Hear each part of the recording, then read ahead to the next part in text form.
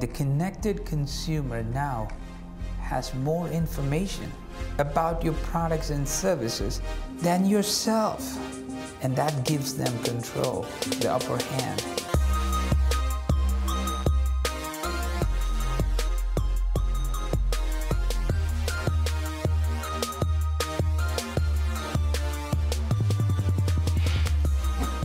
You know we're all about themes here on Mad Money, and sometimes if you want to know about the cutting edge of the biggest themes out there, you need to go off the tape, check in with a privately held company that's leading the way. That's why I want to introduce you to Sprinklr. Drop the E there from it's KLR, one of the key players in the marketing cloud, which just raised $46 million last month, deal that valued this rapidly growing company at over $1 billion.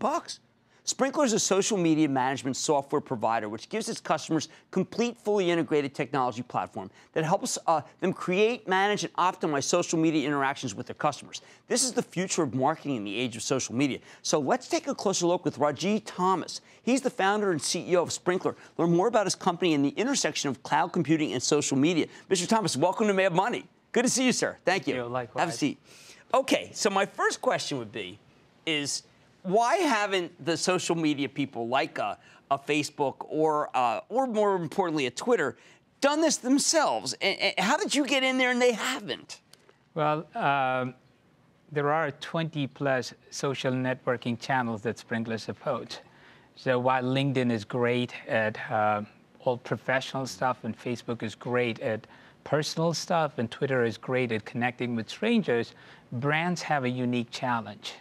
They almost have to listen to every channel and conversations that are happening around the web, and they need one interface to be able to do that because they can't train their customer care folks on every one of these channels and the new ones that are coming down. Okay, now there are some that you've published, Fortune 500 companies. You work with a lot of Fortune 500 companies. But let me ask you about McDonald's. They introduced yesterday some new burgers.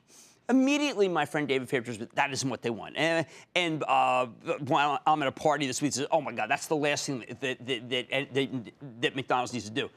You would actually have a better idea whether that's the last thing they would need to do or not, right? You may be the best source.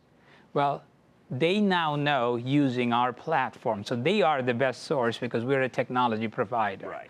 But what our platform allows a company like McDonald's to do is instead of relying on a survey or a focus group of 20 people, they can now listen to millions of conversations that are going on about the burger they just introduced. And millions, not just the Twitter that's all over, Facebook, Twitter, wherever it's public. Blogs, all over the web. We track about 300 million different sources and help brands understand what is it that they like. Not that they just like the new burger. Which part of the burger do they like? What part of the experience should they tune up? And what part should they keep and build on? Okay, so tell me why they should use you rather than have their 5-person team at their own company. Well, they should use their 5-person team, and the 5-person team should be using us. Okay.